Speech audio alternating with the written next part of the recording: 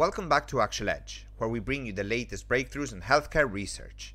Today, we are diving into a groundbreaking study from Johns Hopkins University aimed at optimizing HIV treatments and enhancing the quality of life for individuals living with the virus. Let's explore how this innovative approach could revolutionize HIV therapy.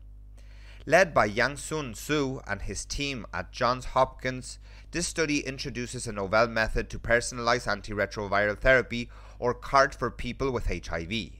By tailoring treatment regimens to individual patients, the research aimed to minimize side effects associated with traditional CART, such as depression, chronic kidney disease, and cardiovascular issues. To achieve this goal, the team developed a two-step approach leveraging advanced statistical methods. First, they utilized a statistical method called multivariate Gaussian process to analyze changes in patients' health over time.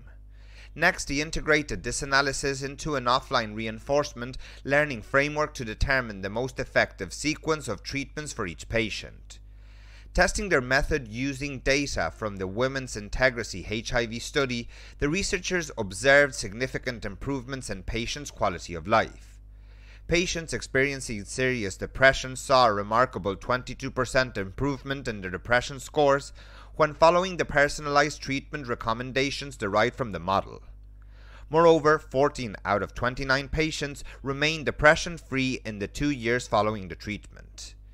Beyond its immediate impact, this study holds promise for addressing the challenges faced by HIV care providers, particularly in light of the increasing number of HIV diagnoses annually.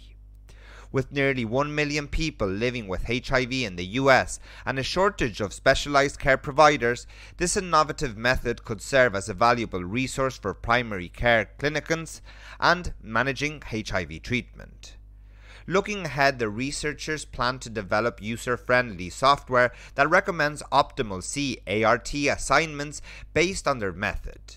This software aims to revolutionize HIV clinical management by considering not only viral suppression but also potential comorbidities and their associated treatments, ultimately improving their overall well-being of individuals living with HIV.